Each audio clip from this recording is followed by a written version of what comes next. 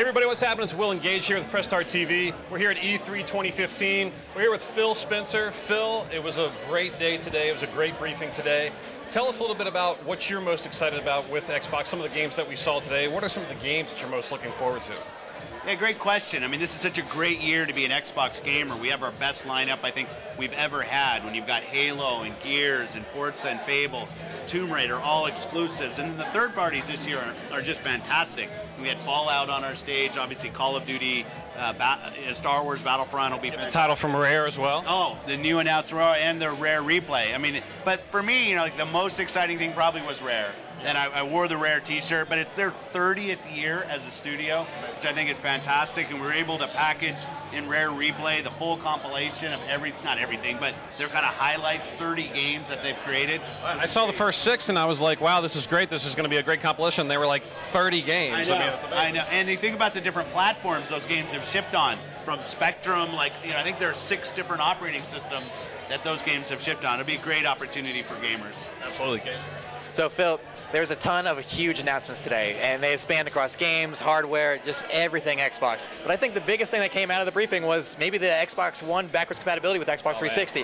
What was the effort going into getting that done? How has that process come across? And what's been the overall response, as I think I know, since that announcement? Yeah, we started that literally a year ago. It was like in May of last year. We said, this is something we should do. Let's try. And people said it was impossible. It was going to be hard. But we said, we're going to go try. And really some smart ninja engineers went off and they did some work. And like in December, we started actually seeing it working. And then we started talking to third parties because we have to get their rights to put their games in the program. And the third parties were really supportive. I mean, EA was on stage talking about support. Ubisoft was there. Fallout 3 on 360 comes when you purchase Fallout 4. I mean, this is like great support. And then the best part I used to talk about is getting to announce that on the floor with all the fans around, and it just blew up, right? It just blew the place up, which was fantastic. I don't usually scream and yell at these things, but I was screaming and yelling during this part. No, it was great. It was great. So, Will? Well, one of the things that I really liked was the controller. The controller itself. That was a pretty big announcement. I think a lot of fans, especially competitive multiplayer fans and competitive gaming fans, will appreciate that too as well.